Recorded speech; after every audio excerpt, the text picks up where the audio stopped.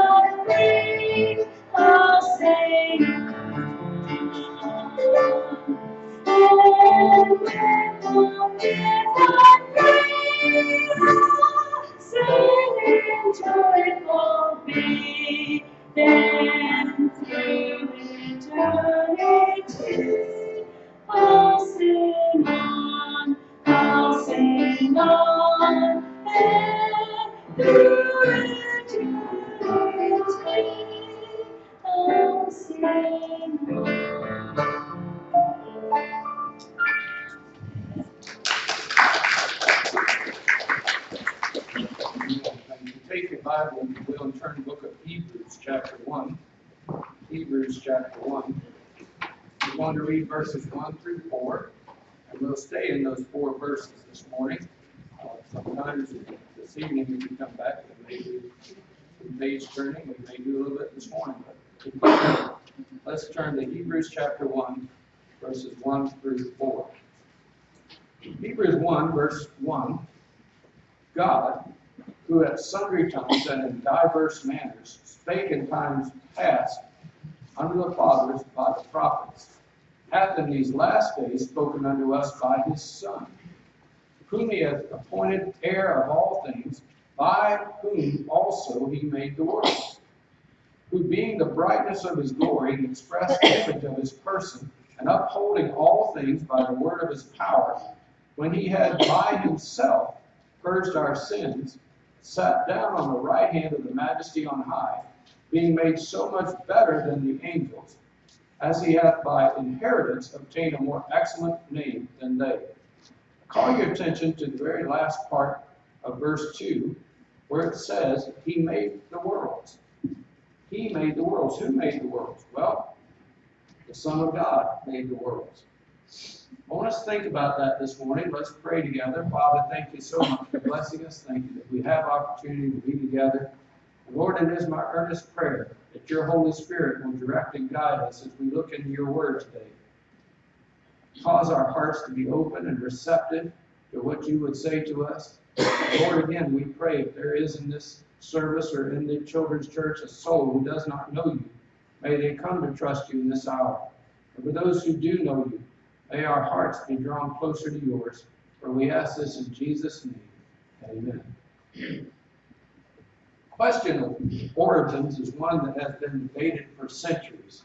Scientists and those who are not scientists have written volumes of books and given countless hours of lectures and made unending videos on the subject. The answers, more often than not, are contradictory to each other. And even among those who fall into a certain camp, don't agree with each other. So then how do we find the truth? Where did everything come from? Where did everything start? What's the beginning of it all? Well, if we could go back in time and talk to someone who was there at the very beginning, we'd find out, wouldn't we? But while that sounds good, there's a problem with that idea. Time travel doesn't work. Time is a quantity. It had a beginning, and at some point it will have an end. Revelation chapter 10 tells us time shall be no more. There's coming eventually an end to time. Time is a measurement. It's a measurement of our lives and the lives of others and events that have happened.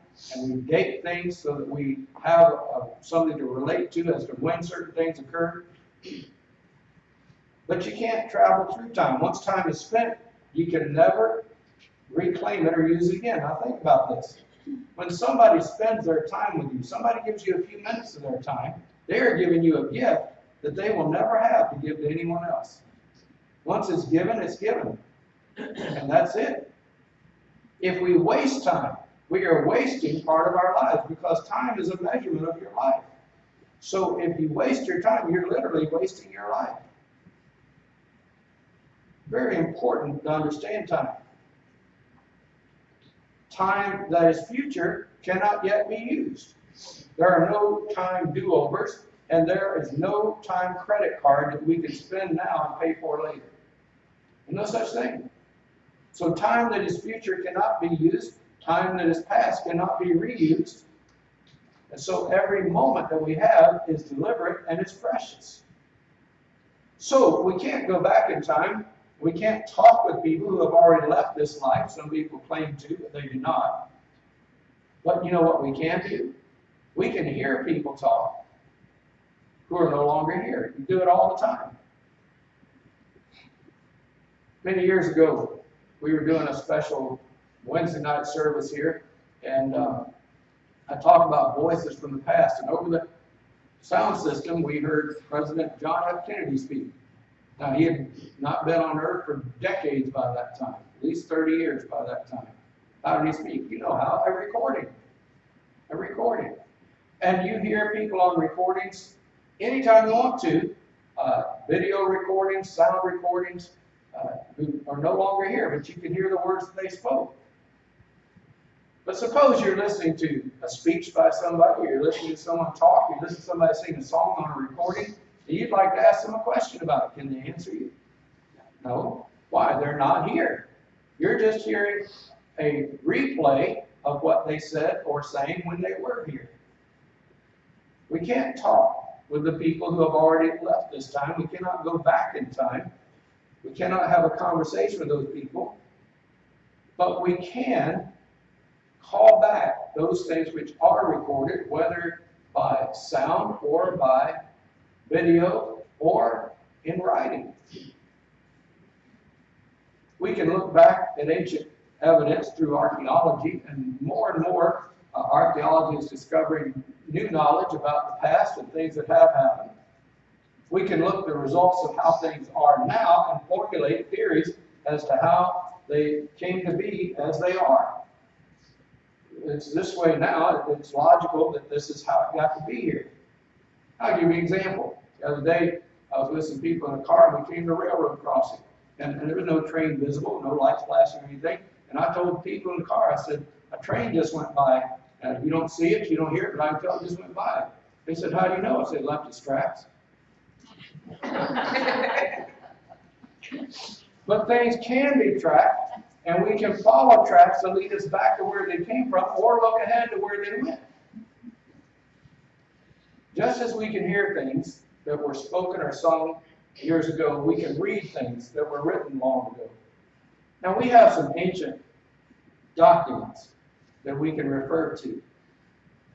The most ancient human writing that has been found to date is the Sumerian tablets, cuneiform tablets found from Samaria. Samaria is a civilization that's not around anymore.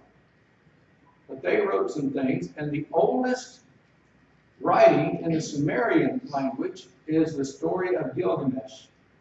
Gilgamesh is a fellow who is told of an impending flood that's coming, and he builds a boat, and he puts his family and animals on that boat to survive the flood. And they do. Does that story sound familiar to anybody? You heard something like that somewhere else? You have, haven't you? Sure. That is the oldest known writing, human writing, that's been found to date. But those cuneiform tablets, even though they found thousands and thousands of these tablets, they're very little complete documents there. And a lot of what has been found is like financial transactions, business transactions, records of different things. So not really interesting historically, but not really telling us anything about origins. Well, what about other ancient documents? Do we have anything else? Well, as a matter of fact, we do. We have some documents that record things that happened at least 6,000 years ago. We call those documents the Bible.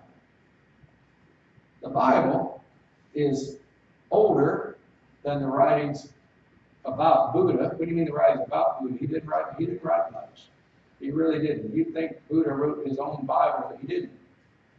Most of Buddhism is based on what other people wrote about Buddha. He didn't write very much. It's certainly older than the writings of Muhammad.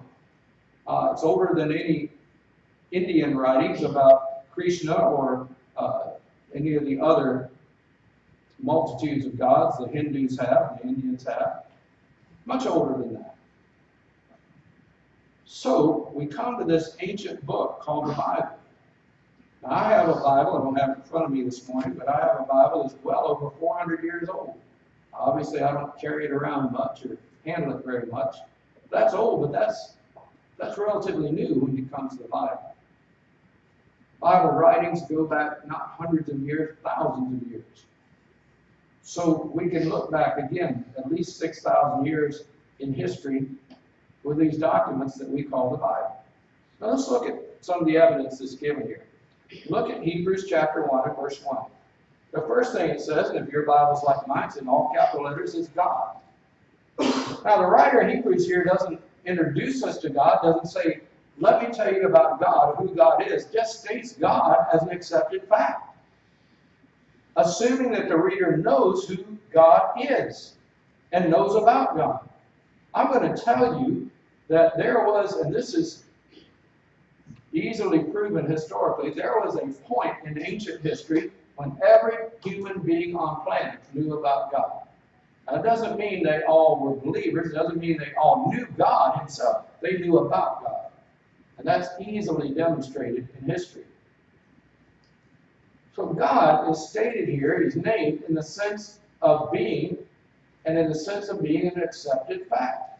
Just like in Genesis 1:1, where it says, in the beginning. The beginning of what? The beginning of everything that we know by our five senses. Everything that you can see, hear, taste, touch, smell, everything. In the beginning, God. And again, Moses in writing Genesis doesn't explain to us, oh, I'm sure you don't know who God is, so let me explain that to you. Doesn't do that. He states God as an accepted fact. Because again, there at that point in history, everybody knew there was a God. It doesn't mean everybody followed him, it doesn't mean everybody served him, but they knew of his existence. So in the beginning, God did what? Created the heavens and the earth. Created. That's a very important statement. If you look in your bulletin this morning, you'll find a quote there from the founding document of the United States of America, the Declaration of Independence, and you'll find that in there, God is acknowledged as the creator. They didn't quibble about that. They didn't wonder about that. They didn't suggest it might be a possibility. It's stated as fact. All men are created equal and are endowed by their creator with certain unalienable rights. Where do we get our rights? From government? No, from God. According to who? The government. That makes it, do you see that? It's pretty clear, isn't it? So, it tells us here in Hebrews 1, God who at sundry times. Now, you probably don't use that term, sundry, a great deal. We used to see it in our country here a lot more than we do now. There used to be stores that were called sundries. You don't see that. It was a sundry store. The store sold all kinds of things. Okay? Largely, they would have a pharmacy or something like that. They would dispense medicine, but they'd have all kinds of other things. So it was a store of sundry, sold different things. We still have stores like that. We just don't call them that anymore. But God, who at sundry times, at different points of time, and the wording here indicates a repeated action happening at various intervals of time. So what's it saying? God did something at different times. Not the same way every time, but did something at different times. And what did he do? Look at it. God, who at sundry times and in diverse manners. What does it mean, diverse manners? Diverse just means different. In different manners. So God used different methods and different means. And what did he do repeatedly at different intervals, different points in time? What did he do using different methods, different means? He spoke. So has God spoken before? He has. God at sundry times, many different times, and in diverse manners, many different ways, spake in times past. Who did he speak to? The fathers. Who are the fathers? Our ancestors. So God spoke to our ancestors different times in many different ways. And then spoke by the prophets. Who are the prophets? The prophets are the preachers.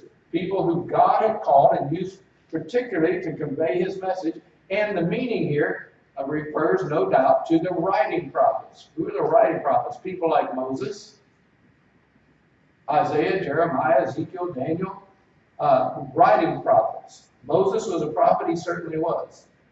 Job also wrote prophetically, and so Job and the writings of Moses are the oldest books of the Bible, and I will say this to you, some of the oldest books ever written. Job may be the very first book that was ever written. Wait a minute, you said the Gilgamesh, no, what I'm telling you there, that's the oldest writing found. Now, the oldest complete manuscript, the oldest document that's all there that has been found so far is a copy of the book of Isaiah. Now, Isaiah is written much later than the writings of Moses, but I'm telling you about something that's all there, no pieces missing. It's all there. But God spoke to someone. Who did he speak to? The fathers. How did he speak to them? Through various means at different times, and particularly through the prophets. Now, the prophets that he spoke through, as we said, Moses, Job, and others, the prophets spoke of the existence of God. So God's existence is acknowledged here, and he spoke at different times, different ways.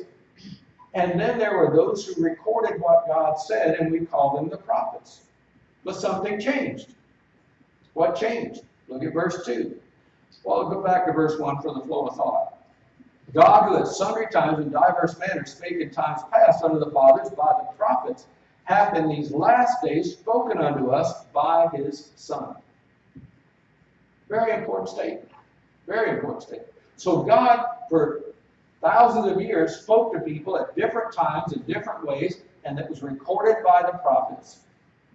So we have here the stated fact of the existence of God. We have here the stated fact that God has spoken to mankind throughout the history of mankind. And then something changed where God speaks to mankind through his Son. Well, wait a minute. Did people way back in the Old Testament know that God had a Son? Absolutely. If you'll read Psalm 2, it talks about the only begotten Son of God. If you read the last chapter of the book of Proverbs, it talks about God's Son. And there are other references to the Son of God in the Old Testament writings. So did people in the Old Testament know that God had a Son? Absolutely they did. Do you remember the story in Daniel where the three Hebrews, we call them Shadrach, Meshach, and Abednego, that was their Chaldean names, their Hebrew names are different. And they wouldn't bow to Nebuchadnezzar's statue. And he said, if you don't bow, you're going to burn. And they said, well, we're not bowing. So he said, well, you're burning. And they put them in the furnace. And Nebuchadnezzar looks in the furnace and he says, I saw we threw 3 men in that furnace.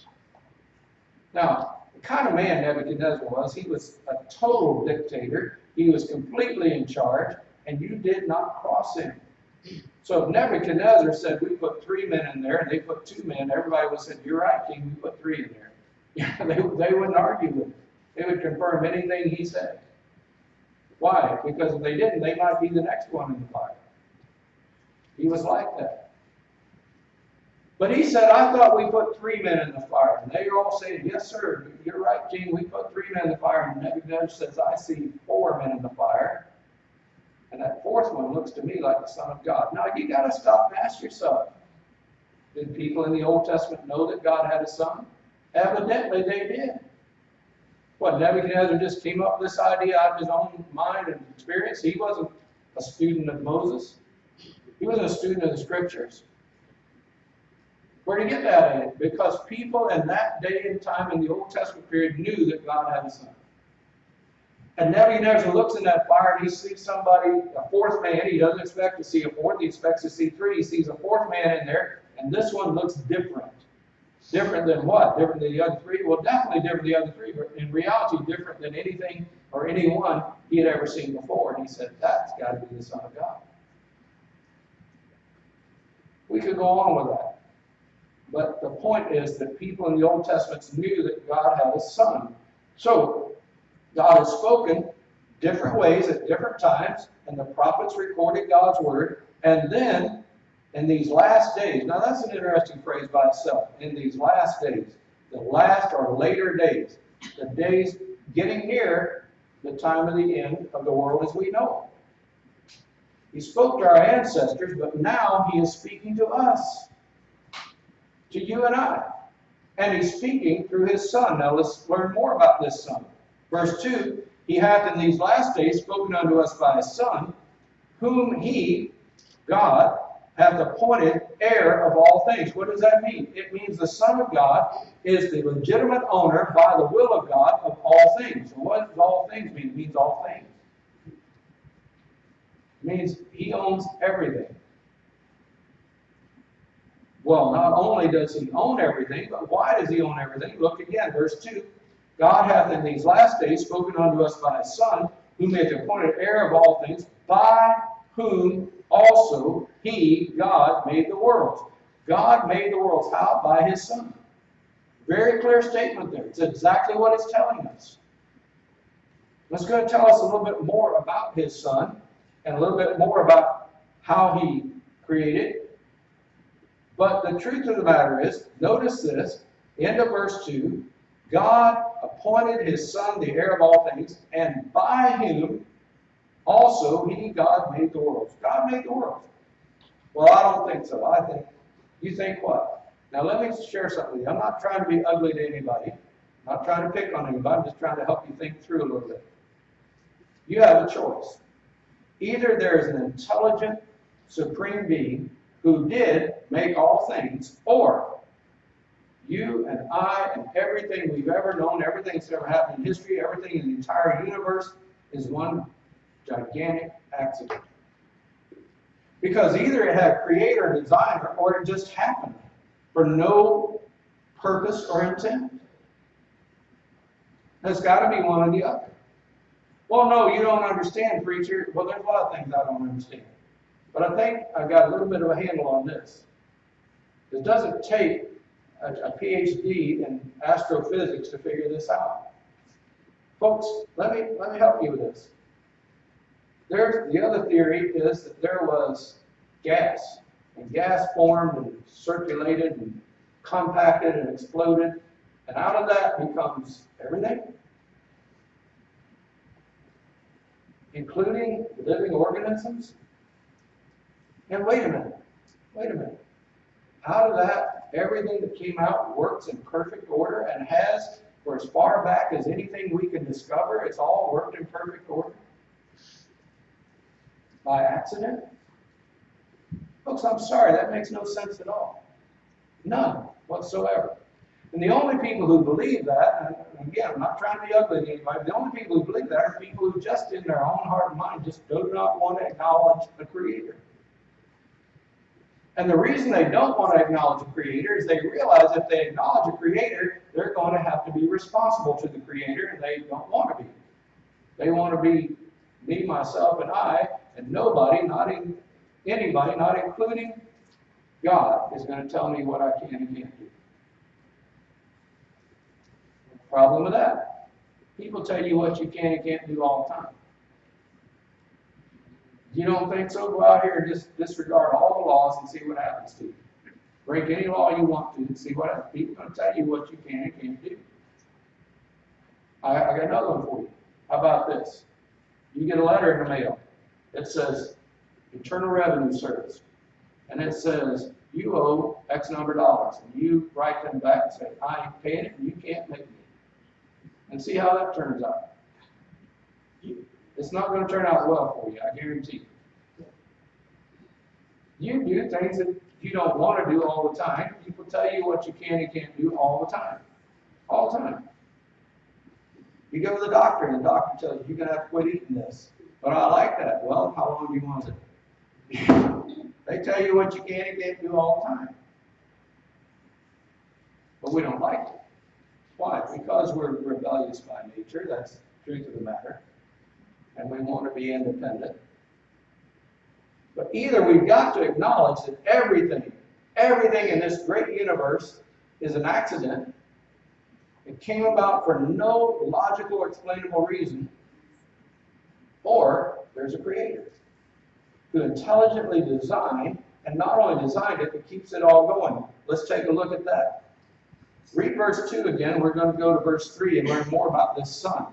Well, I'll tell you what, let's go back to verse 1. It'll, again, help the flow of thought. God, who at sundry times and diverse manners spake in times past unto the fathers by his prophets, hath in these last days spoken unto us by his Son, whom he hath appointed heir of all things, by whom also he made the world. Now here's more about it. Who, the Son of God, who, being the brightness of his, God's glory. He is the brightness of God's glory. We read about Moses, who went up and met with God in the mountain. And when he came down, his face was glowing because he'd been in the presence of God. We read of other people, angels who have been in the presence of God, and the Bible talks about their appearance as being glowing, sometimes even hard to look upon, because they've been in the presence of God. And there's a glory to God himself. You read about it in Ezekiel, you read about it in the Revelation. There's a glory to God himself, and those in his presence pick up some of that glory. But this says that the Son of God is the brightness of his glory. Do you know in the Revelation it tells us that in the new heaven, the new earth, they don't need the sun? They don't need the S-U-N. Why not? Because the S-O-N is the light thereof. He is the brightness of the glory of God. And not only that, this next phrase really needs to get your attention. Who being the brightness of his glory and the express image of his person. What does that mean, the express image of his person? Well, I'll tell you what it means. It means exactly what John was writing about in John chapter 1, verses 1 to 3 and 14, where he said, in the beginning was the Word, and the Word was with God, and the Word was God. The same was in the beginning with God. All things were made by him. Catch that. All things were made by him. By who? The Word. And without him was not anything made that was made. So what didn't he make? There's nothing that he didn't make. We skip down to 14th verse. And the Word was made flesh. The Word that was in the beginning with God, the Word that was God, the Word that made all things, and without him was not anything made that was made, became flesh, put on a human body, and walked around here on the earth. The Word was made flesh and dwelt among us, and we beheld his glory as the glory of the only begotten of the Father. What's that? The Son of God, full of grace and truth.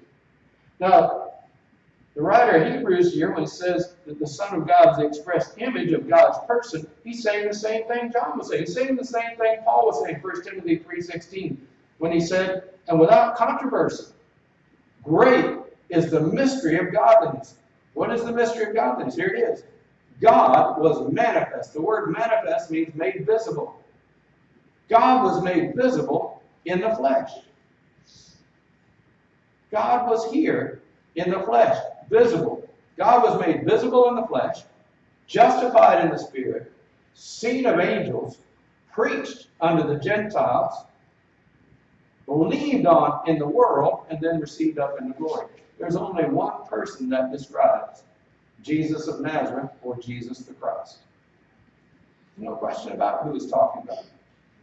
And he upholds all things by the word of his power. I want you to hold Hebrews 1 here and back up just a little bit with me to the book of Colossians. Colossians chapter 1. Not too far back there. Colossians chapter 1.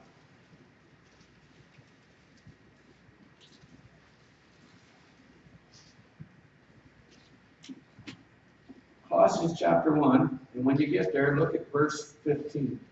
Colossians chapter 1 and verse 15. This is talking about Jesus. Now, remember, in Hebrews chapter 1, verse 3, it says, God, Jesus, the Son of God, is the brightness of God's glory and the express image of his person. It also says he upholds all things by the word of his power.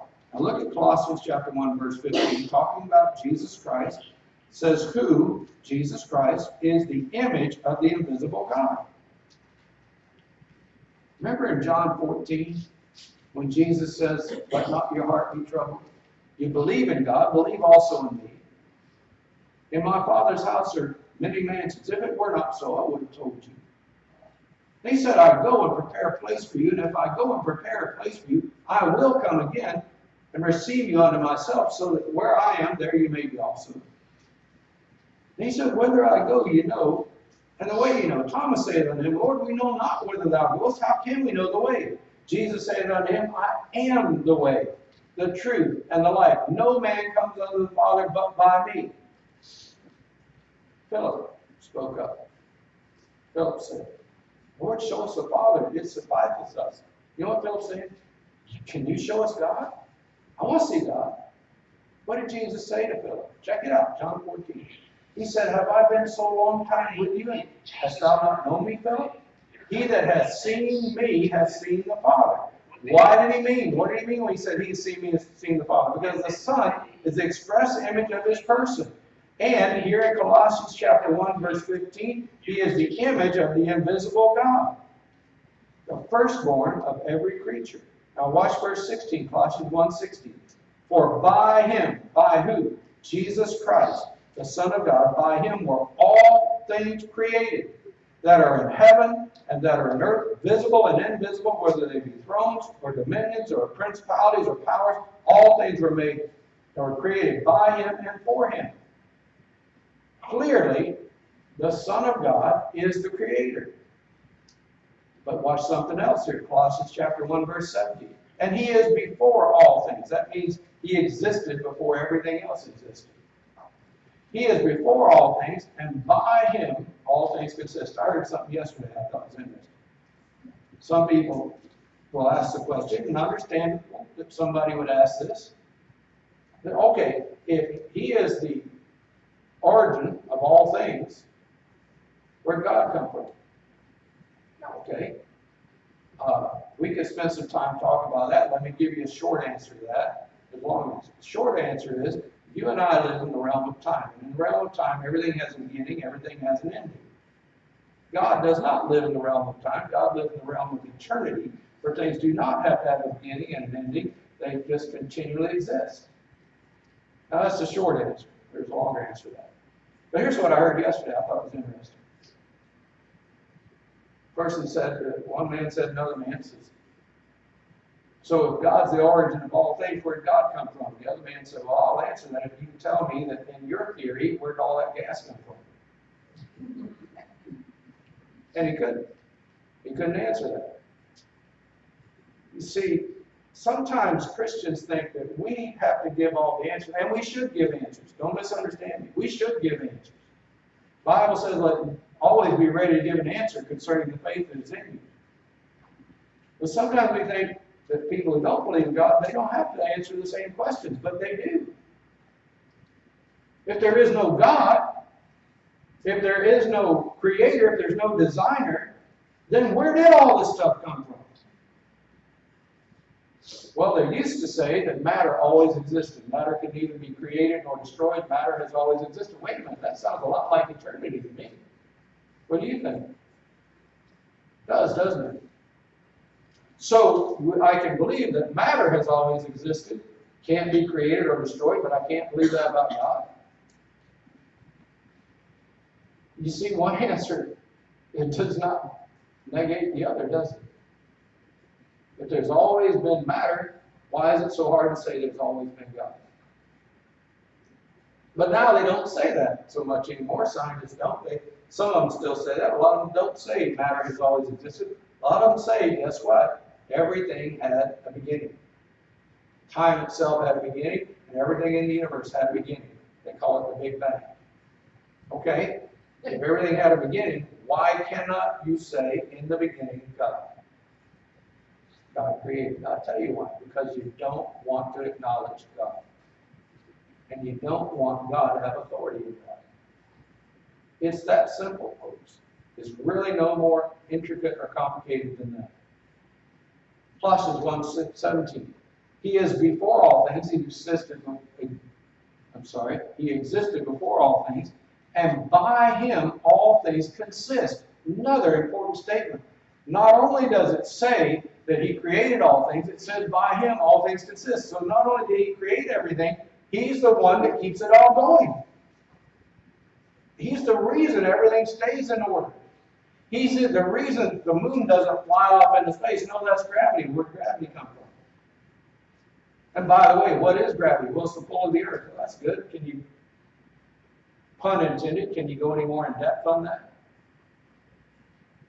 Well, no. We don't really have a definition for gravity. No, we don't, do we? But we know it exists. No question about it.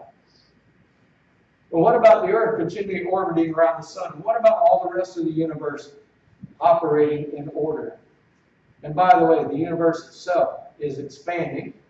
That's pretty much acknowledged across the board. The universe is expanding. Why is it expanding? Because it had a starting point and went out. Oh, there's your Big Bang. Or you could say that, or why can't you say there's creation? Why do you have a problem with that? because it requires you to acknowledge God. That's why you have a problem. Well, science hasn't proven anything about the origin. You know why? No scientist was there to see it. No scientist was there to say, I saw it, this is what happened, and write it down. Everything they present is a theory. Now, theories are based on evidence. It's not just a shot in the dark guess, there's evidence. But I'm telling you, the evidence doesn't point back to nothing. The evidence points back to something, and not just something, but someone, and that someone is called Jesus Christ. That's what I'm telling you. So, going back to Hebrews chapter 1 and verse 3, who, Jesus Christ, being the brightness of his glory, the express image of his person, upholding all things by the word of his power. Again, not only did he create everything, he is what keeps it all up. What does it say? How does it by him all things consist? He upholds all things by the word of his power. Go back to the creation story in Genesis chapter 1. In the beginning, God created the heavens and the earth was without form and void. And God said, let there be light. And there was light. And if you go through the whole story, over and over it says, and God said, and it was so. And God said, and it was so. So by the word of God were the heavens formed. We're told that in Psalm 30. By the word of the Lord were the heavens formed. But not only were they created by the word of the Lord, it is by the word of his power that everything continues. What are we talking about? We're talking about the creator and king of the universe. Now, not only that, but look at this. Verse 3 again. Who being the brightness of God's glory, his glory, God's glory, the express image of his, God's person, upholding all things by the word of his power, when he had by himself, God himself, purged our sins, sat down on the right hand of the majesty on high. What exactly does that mean? Well, again, hold your place in Hebrews 1 and turn over to Hebrews chapter 9. Hebrews chapter 9 will show you precisely what that means. Hebrews chapter 9 and verse 25. Hebrews chapter 9, verse 25. Well, let's go to verse 24. Again, I think it'll help with the flow of thought. Hebrews 9:24. For Christ has not entered into holy places made with hands, which are the figures or pictures of the truth, but into heaven itself, now to appear in the presence of God for us. Who's us? That's you and me. Verse 25. Nor yet that he should offer himself often as the high priest entered into the holy place every year with the blood of others. For then must he often have suffered since the foundation of the world, but now once, in the end of the world, hath he appeared to put away sin by the sacrifice of himself. What is it saying? God came in the flesh, was here on earth, offered himself as a sacrifice for our sins. He appeared, he was here, he was visible, people saw him, they heard him, they touched him, they walked with him, they talked with him, they ate with him, they saw him. He was here. He appeared, and why did he appear? To put away sin. Whose sin? Mine and yours. How? By the sacrifice of himself. 27, and as it is appointed unto men once to die, but after this the judgment, so Christ was once offered to bear the sins of many, and unto them that look for him shall he appear the second time without sin unto salvation. Not only did he appear and sacrifice for our sins, but he's coming again. Now look at the next chapter, chapter 10, and look at verse 11. Hebrews chapter 10, verse 11. And every priest standeth daily ministering and offering oftentimes the same sacrifices, which can never take away sins. But this man, after he had offered one sacrifice for sins forever, sat down on the right hand of God. Why did he do that? Because in biblical times, and apparently the tradition came from God himself, the highest place of honor in any kingdom is to sit at the king's right hand. And for a priest to sit down in the Old Testament temple and tabernacle, there were no chairs, there were no seats. Because to sit down means your work is finished. The old priest never sat down. Why? Their work was never finished. Go back to chapter 1, verse 3 again. Who being the brightness of his glory and the express image of his person, upholding all things by the word of his power, when he had purged our sins, sat down on the right hand of the majesty on high. He sat down. Johannes Kepler, best known for his studies on the laws of planetary motion, Johannes Kepler said this: science is the process of thinking God's thoughts after him. Let me run that by you again. The man who discovered the laws of planetary motion said, science is the process of thinking God's laws after him. I want to share with you something else, and it won't keep you much longer. We're just about finished here. Your brain is made up of primarily neurons. And neurons look kind of like little octopuses. And they are charged with electricity. I'm not making this up. Your body operates primarily off of electricity. Now, it's very low voltage electricity, so you can't go stick your fingers in the wall socket and get recharged. Okay? Well, if our body works on electricity, how can electricity harm us? Because you get too much of it. If you get too much of anything, it's not good for you. You got to have water to live. Does that make sense? If you get too much water, what happens? You drown. Okay? You got to be reasonable about it. You got to have air to live. But if a hurricane comes, it'll blow you away. All right? You get too much of things. All right? So your body works on low voltage electricity. And your brain, these neurons in your brain, do things, fire off synapses, and they send messages along your nervous system to your muscles, and that's how you work. For example, all the time, you don't have to stop and think about it, all the time, your brain is sending electrical impulse down to your heart saying beat, beat, beat, beat, beat, beat. You don't have to say, oh, I forgot to tell my heart. You don't have to do that. It happens. And if you want to do this, raise your hand. The brain just sends a signal along your nervous system to tell your hand to raise. Want to close your fist? Brain tells you to close your fist. And everything in your body works that way. Your breathing, everything happens that way. All your organs work because your brain tells them what to do how, along this system of your nervous system. The impulses sent along that send messages to you. Now, let's go deeper than that. That is by itself evidence of fantastic design. That is evidence of an intelligent creator. But let's go deeper. Francis Collins grew up as an atheist. His parents were atheists. Francis Collins was an atheist. He grew up an atheist. He was an atheist into adulthood. Francis Collins was one of two men assigned to decode the human genome.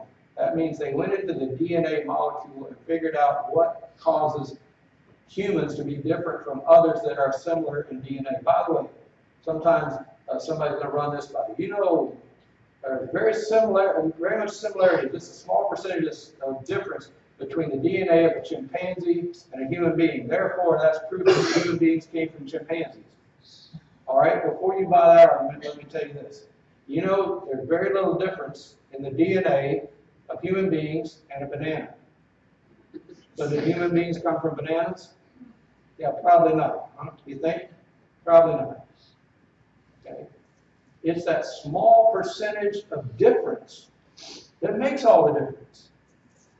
Does that make sense to you? And by the way, if the DNA of different things, human beings, chimpanzees, bananas, have similarities, doesn't that speak to you of a common designer? Would that make sense? Let me give you a commonplace illustration, not advertisement. Maybe an advertisement now I think about it. Long story short, years ago, I had a Chevrolet, and I still have a Chevrolet, I'm not saying one, and a guy got in my Chevrolet, and he cranked the window, Just tells you how long ago it was. Cranked the window up and broke the handle off. Now, I was a busy man then, and I was doing a lot of things. I was teaching school, I was working at church, and doing a lot of things. Didn't have a lot of time to work on that. But right down the street from the school that I taught in was a Pontiac dealer. And I went in there and I walked up to I had a Chevrolet Camaro. I walked up to the parts desk and the Pontiac dealer, and I said, I need a window crank handle for a Firebird, Pontiac Firebird. Guy hands it to me. I grab it, put it in. Now, how come I could put the window crank handle from Pontiac Firebird on my Chevrolet Camaro? Because they had the same designer. Does that make sense to you? Okay. They were designed by the same people. It was no problem, and it worked. Okay? So if there's similarity in the DNA of a chimpanzee, a banana, and a human, could it be they had the same designer? You think? See, that kind of makes sense, doesn't it? Francis Collins, former director of the Human Genome Project, said this: these things, studying the human genome and the DNA molecule in the human genome, these things have led me from being an atheist to becoming a believer and follower of Jesus Christ.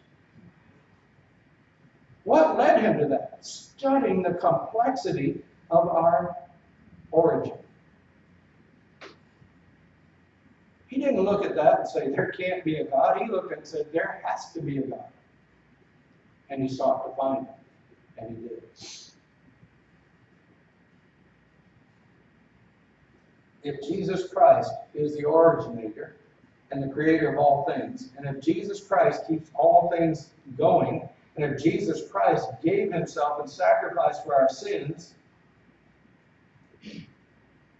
isn't Jesus Christ worthy of your trust, your faith, and following him? Let's pray together. Lord, thank you so much for blessing us. Thank you that we've had this time together.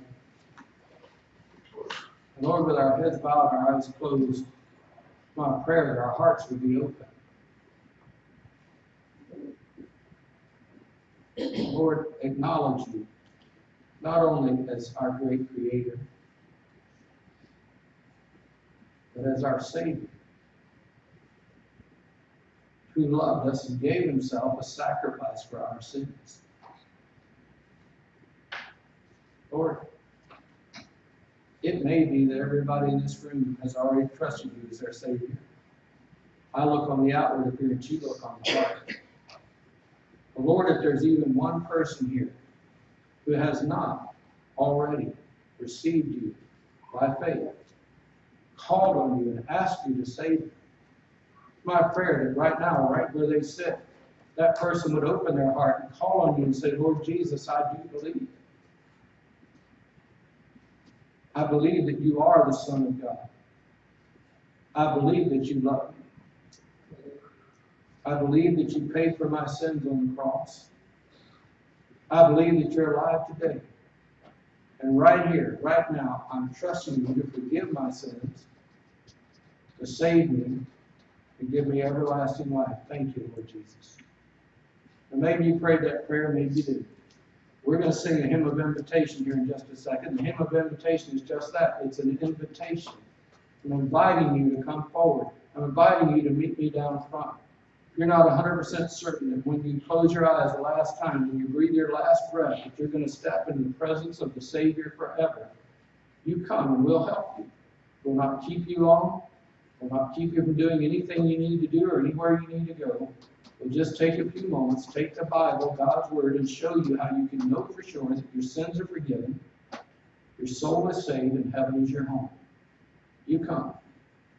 Maybe you're here this morning and say, Preacher, I'm not there. I've been saved. Well, thank God for you.